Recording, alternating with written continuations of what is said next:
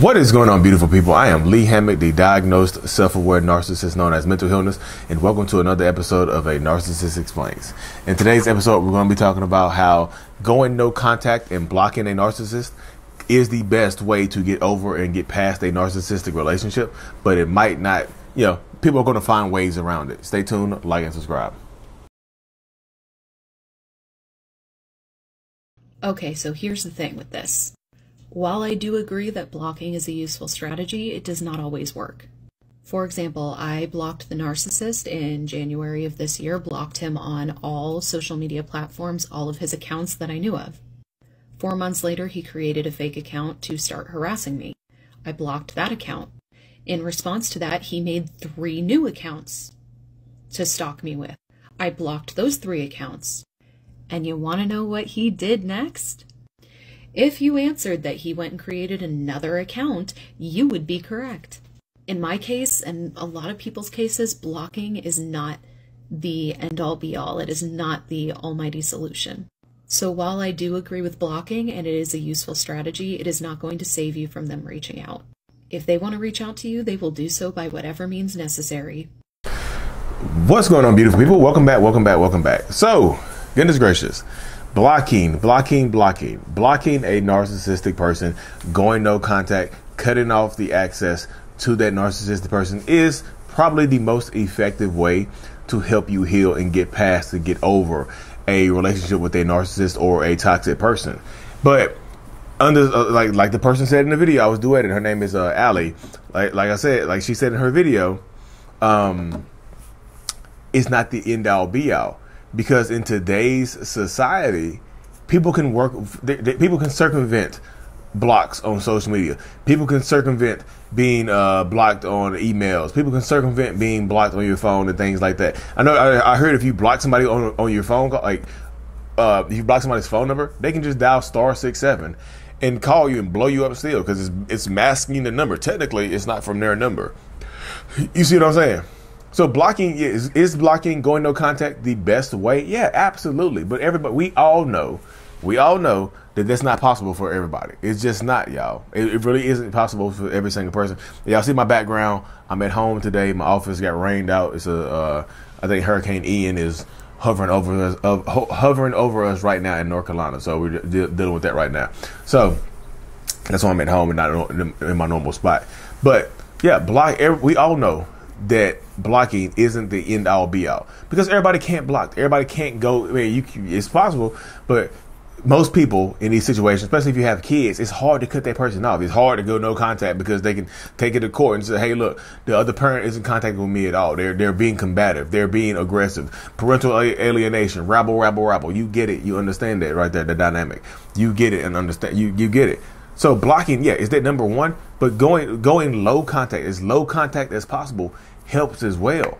If you can't block, if you feel like you can't block, you can't go no contact with your narcissistic person because of the law, because of court or whatever, because of family court or whatever.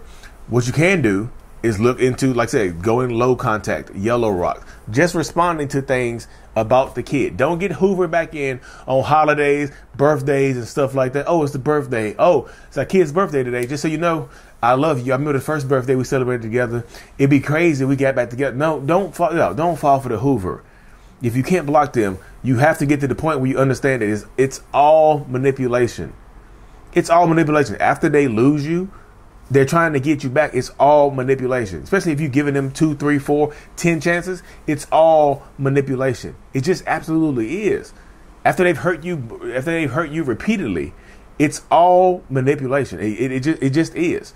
So I tell people in these situations that, like, yeah, going low contact, yellow rock, gray rocking, as low contact as possible. You just, there's other ways. Yeah, blocking is number one. Yeah. Blocking and going no contact, that's the best way, but you might have to keep blocking them. Keep blocking them. It's like hacking your way. Let's just say that, y'all know I love coming up with analogies. Let's just say you're in a rainforest, right? And it's thick shrubs. Guess what you have? You have a machete, right? And to get through these shrubs, to get through the rainforest, to get to the other side, you have to hack through the shrubbery. You have to hack through the overgrown brush, the overgrown bushes and things like that. Brush.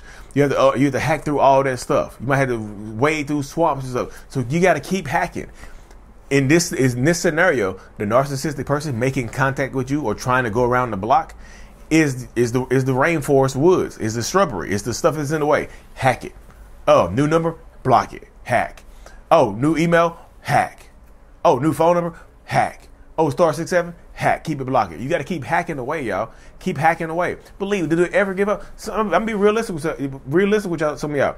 I'm gonna be realistic with y'all. Some of them don't give up, y'all. Some of them keep going and going and going and going because they want to exhaust you into talking to them. They have their goals set. They have their goals. They're super ambitious on getting you back into their life some way, shape, or form. So keep hacking, keep hacking, keep hacking. Yes, so blocking, you might have to keep blocking. You might have to keep ignoring them. Because like I say, going no contact is going no contact. It's a commitment. It's just not 2 words. It's a commitment. You see me, if you follow me on TikTok, you see me sharing videos of people, doing the get you with me. It's time to boss up. I say in that video, you got that song. I'm celebrating people because I know no contact is hard. No contact is a very, very difficult thing to do. And I understand the dynamic. I get it. Trust me. I truly do get it. I understand that going no contact is one of the hardest things to do, especially when you're dealing with narcissistic and toxic people. I understand that completely. So you keep doing it. You got to keep doing it. It's like working out, y'all. It's working out. You lift the weights. You're getting stronger. You're getting more fit. You're working on you. That's how it goes, y'all. They're not going to give up. You're not going to give up. No contact is a battle. It's a war sometimes because they're going to try to break no contact. You're fighting to keep it. You're fighting to keep it. And guess what? Sometimes if you do break no contact, look, don't beat yourself up. Do not give yourself an emotional black eye. Go back to it. Pick up your machete. Keep hacking through the woods. You have to keep hacking through the woods. Hack. Oh, I thought you loved me. Whack. So you never cared about me. Whack. You never. Whack. What about the kids and keeping the family together? Whack. What about this? Whack. Keep hacking way through it, y'all. And another method, like I said, if you're trying to co-parent or trying to parallel parent, whatever you're doing with narcissistic people, you have kids involved, another method that Ben Taylor introduced me to, Ben Taylor, Raw Motivations, he introduced me to, is the BIFF method. BIFF. The BIFF method stands for brief, informative, firm, and friendly.